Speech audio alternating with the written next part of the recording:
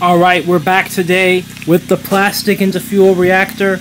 Those of you that remember last episode, we did not make oil because I reckon I did not put enough plastic in the machine.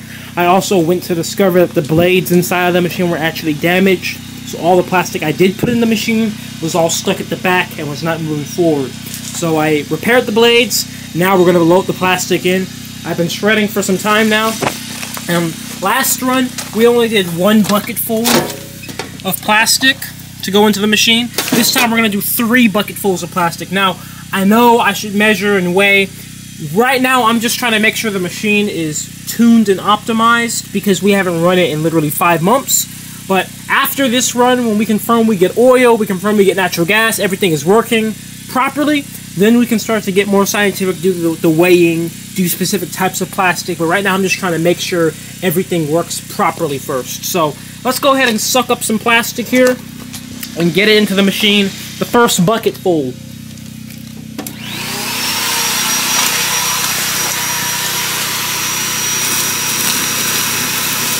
So I just want to remind everybody, if you like what I do and you want to support this mission, go to Naturejab.com/donate or Naturejab.shop, pick up some merch, or you could donate directly to this project. There's every form of donation acceptable there. You're going to continue to get this research going, continue to contribute to history and to doing something for the earth. I appreciate all you guys and enjoy the rest of this video.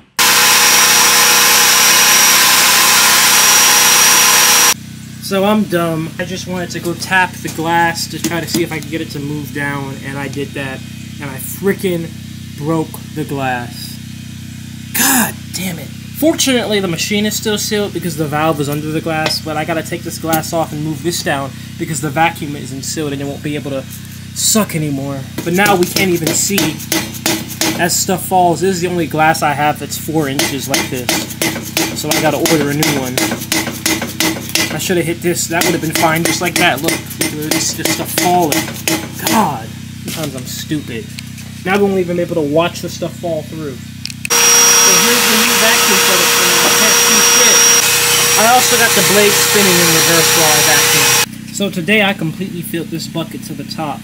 Last time we did the last run, it wasn't filled to the top. It was about probably like 3/4 or halfway there. Because that was a lot of plastic to suck in. Like, a lot. And I was just thinking to myself, if I suck in that much plastic and I'm not getting any oil, then there's something else wrong. So I'm going to do 1 more bucket of plastic. Because I don't want to make the variables too extreme to where if there is something wrong, there's just so much plastic in there that, you know what I'm saying, that it's going to just solve whatever the root issue is. So we'll do 1 more bucket full of shredded plastic.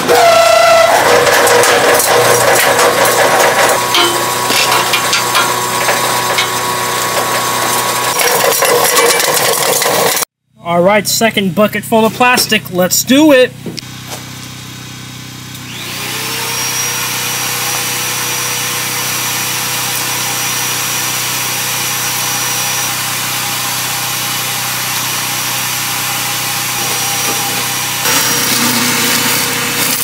This thing really slurps good, and this is a pretty weak shop vac. I actually want to get a stronger one soon with a bigger hose diameter. We gotta suck something black. No pause. Let's go.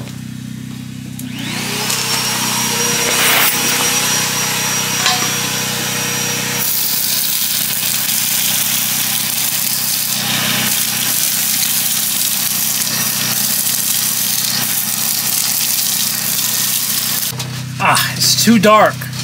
Unfortunately, I don't know if you guys can see the plastic in there.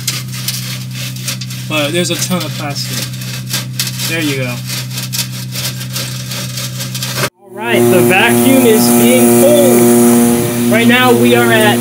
Can you even see that? The sun is shining in the screen. Almost negative 7 psi, which converts to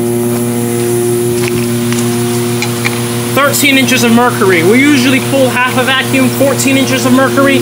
That will get most of the oxygen out. And on top of that, once the reaction is going, it can only be sustained at about 12 to 10 inches of mercury anyway. So there's really not much of an advantage to pulling a deeper vacuum until I get a stronger recovery pump. But vacuum is being pulled. Here's to getting some oil. I got about 9 minutes in.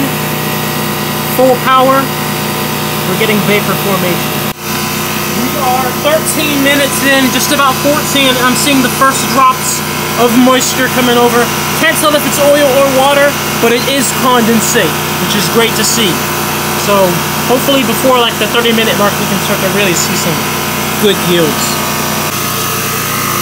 17 minutes in, you can see that we are at, I'd say, what is that? We're at 10 inches of mercury, 10.5 inches of mercury. These are some of the temperatures here.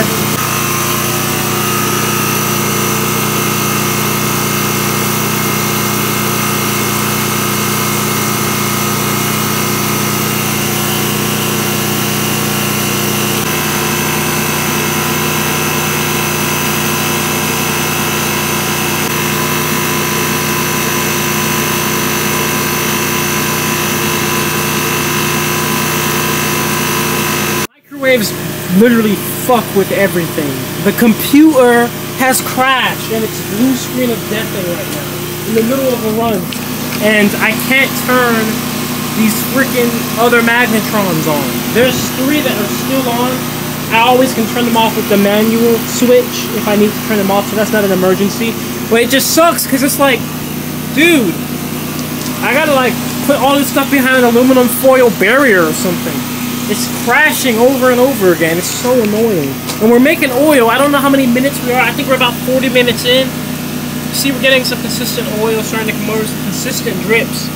With only 3 magnetrons on, which means if we had all 6 on, we'd be doing way better. But another thing to note is the damn carbon monoxide sensor in my generator kept shutting the whole thing off, so I had to end up putting the carbon monoxide sensor in a bag and wrapping tape around it. It's so annoying.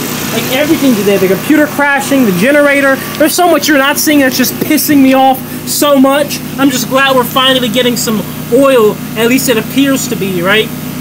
So I went ahead and just saw what oil we did get from the run, and you're gonna see that it may look like it was okay, but it was not. We got oil! So I went ahead and poured it out, and unfortunately, it looks like this is mostly water. Now, there was some oil in there, but if the only thing condensing out on the other side is water, what the heck does that mean? I mean, water from plastic, super contaminated, dirty cancer water from plastic is cool, but we want oil. A lot of it. A lot more than this.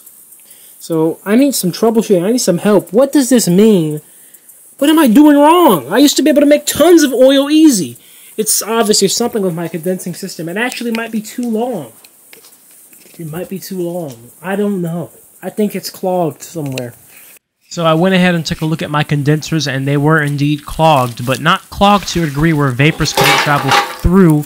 We had no problems with the vapors or the pressure being too low in the vacuum.